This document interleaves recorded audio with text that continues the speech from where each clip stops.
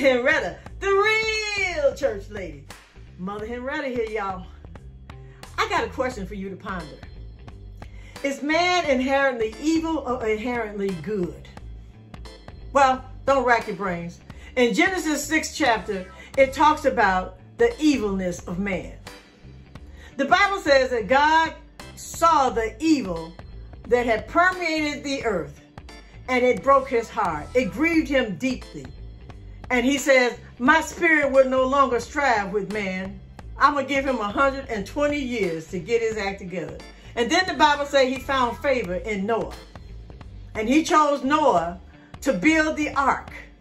And y'all know what happened with that ark, right?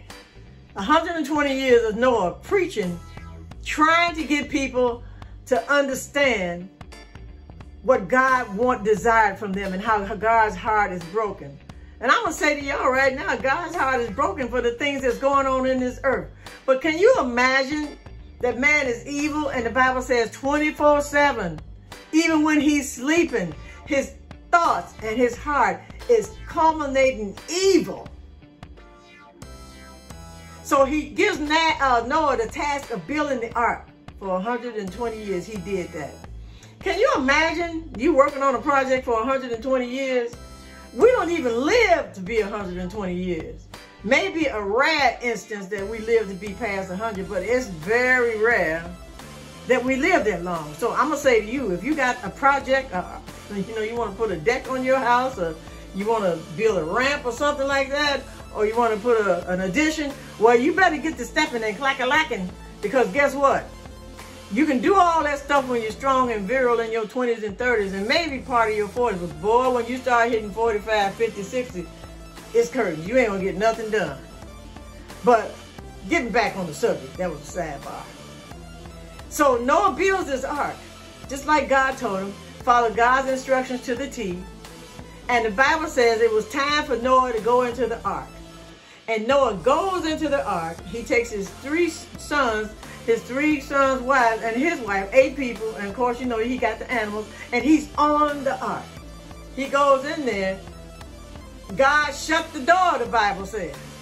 Now, that just tells you that once he pulled that ladder up, because nobody else was getting in there, and he goes inside the ark, and they say the Bible says God shut the door. When God shuts the door, nobody can open it. And when God opens the door, nobody can close it. That's just a little blessing for y'all right there. Let you know. Nobody can undo what God is doing for you. So can you imagine Noah is in there and he's got his small little family, but then he's got a larger family outside the ark that's going to perish in the flood. He got sisters and brothers and aunties and uncles and nieces and nephews and grandnephews, all of that. They were outside that ark, and they all perished. But do you know that there are going to be people in our family who are also going to be left behind because they did not accept Jesus Christ as their Lord and Savior? And the ark was a representation of Jesus and the salvation that God has provided for us. We're going to have family members that are going to be lost.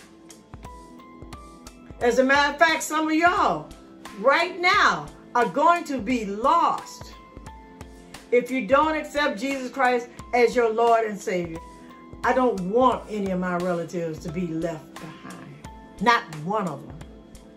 But I can't do anything about that but introduce them to the gospel. Even though God destroyed the earth because of the evilness of man, when Noah came out of that ark with his family, God said to Noah, even though the inclination of man's hearts and thoughts are evil since childhood, I will not destroy the earth with water again. Now listen to that. Evil still existed because it existed inside of man. We carry evil in us. We pass it on to our children. That's how come somebody would be wondering, there's some bad kids. Well, evil. But I want to say to you, are you going to be on that ark? Are you going to be on the ark? Are you going to let God shut the door on the ark And this is for those that don't know Jesus Christ as their Lord and Savior. And for those who do know him as their Lord and Savior, we got to pray and minister and preach to our family and friends and loved ones. Because I don't want any of my loved ones to be left behind. But I know I can't do anything about that except introduce them to Jesus Christ, which is the best thing that I could do for them. Whew. This is some heavy stuff, ain't it? Some family members gonna be left behind.